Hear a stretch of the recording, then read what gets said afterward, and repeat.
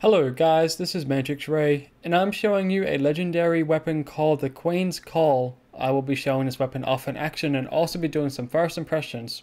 It's level 50 with 1017 damage, accuracy is 70%, handling is 69%, reload time is 1.9 seconds, fire rate is 10.50 seconds, magazine size is 6, the red text is life is ours, we live it our way, might be a song reference, not too sure. Negative 21% weapon damage, 10% critical hit damage, consumes 3 ammo per shot, 1.5 times weapon zoom. This is the anointed effect. After phase grasping an enemy, weapon accuracy and handling are greatly increased. Critical hits return 3 bullets to your magazine and ricochets 3 bullets at the nearest enemy. This gun has a really cool effect, and I will be showing that off very shortly. It's a Jacobs pistol. It's 811 damage per second for 22% chance for for corrosive. Yes, awesome looking gun. Obviously, no doubt, it's looking extremely similar to the Thorn of Destiny 1 and 2. Now, let's show you guys the special effect.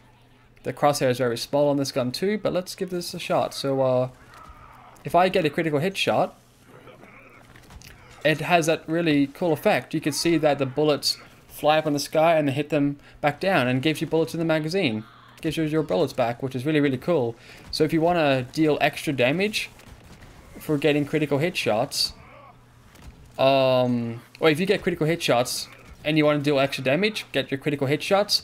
Because not only you're going to deal extra damage in general just by shooting at them, but you're going to get that extra projectiles, the special projectile effect on the enemies by shooting them.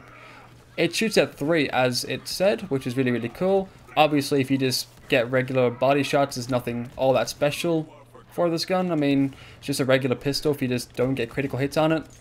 But the accuracy is very accurate on this gun.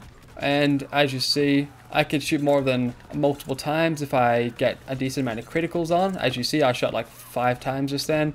Obviously, this is definitely very recommended on bosses, but works on these guys as well. Works really well on these guys.